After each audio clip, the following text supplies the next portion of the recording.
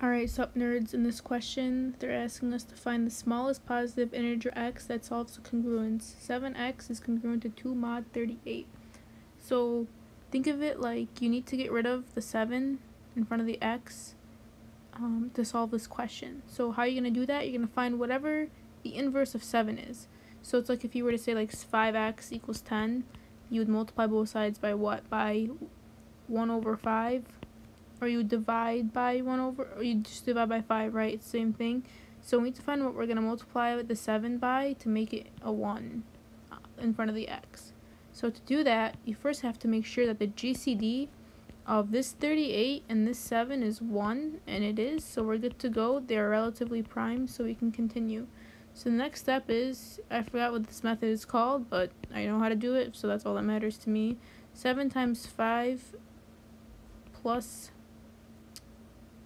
3. So you want to get, so you write down your 38, you take whatever number is here, and you take whatever number is here. So to start it, you take this number in the mod, and you put it here, 38 equals, and then you take the 7 and the 7, and you're going to multiply, you're going to figure out how many times 7 can go into 38, and whatever that remainder is, you're going to add it on the side. So it's 3. So 7 times 5 is 35, and then plus 3 is 38. Next step is you're going to take this 7, and you're going to move it down here. So it's going to go 7 equals, and then this 3, you're going to move it down here, and then you're going to multiply it by 2, which is 6, and then plus 1. And you're going to keep doing that until you get a remainder of 0. So you move your 3 down, so 3 equals, and then it's 1, and then, so you move the 1 here, times 3 plus 0. So now we can stop. Usually when you get plus 1, you know your next step is plus 0. So you just stop at the plus 1, because that's your GCD of 1. So then now we can label this A, B, and C. We know we're going to start at B, so now we have to go backwards. The theorem or whatever starts with an E. I forgot what it's called.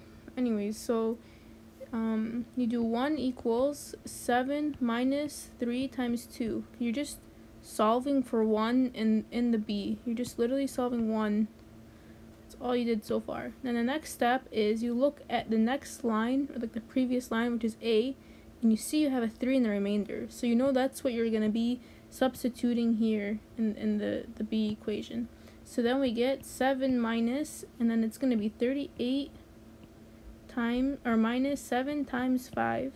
All of this multiplied by 2. Don't forget this 2 here. It's very important. So then now we can simplify it. So 7 minus, and then we have the 2 distributed, so it's times 2 minus 7, and then the 5 times 2 is 10. So now I have 10 sevens, and then I have the 7. So I have 10 sevens right here, and I have one more 7 here.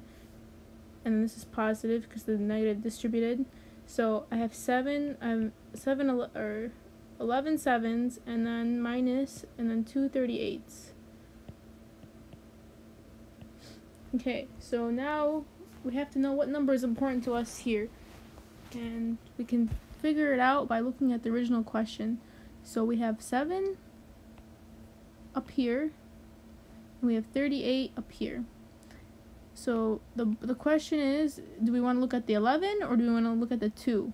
Well, we're taking mod 38. So we know that we're not going to be looking at here, because whatever this is, it's just going to be 0. Because 38 mod 38 is 0. Any multiple of 38 is going to give you a mod of 0. So we're going to be looking at this 11. So what you do is you multiply both sides by 11, and that's like saying you're multiplying both sides by 1 over 7, which is going to make this, so if we have 7x, I'm taking the original question, I'm just rewriting it, 2 mod 38. If I take now this 11, if I do 7 times 11, that's 1. Yeah, it sounds stupid, but that's the answer. And then you do 2 times 11, and then mod 38. So 7 times 11 is 1, so you're left with the x, which is what we've been working for this whole time, equals 22 mod 38. So now the cool thing is whenever you have the number in front of mod, like this 22 mod 38, because 22 is less than 38, the answer of 22 mod 38 is just 22, because 22 can't go into 38 anymore, so the remainder is just 22. And that's the answer to this question.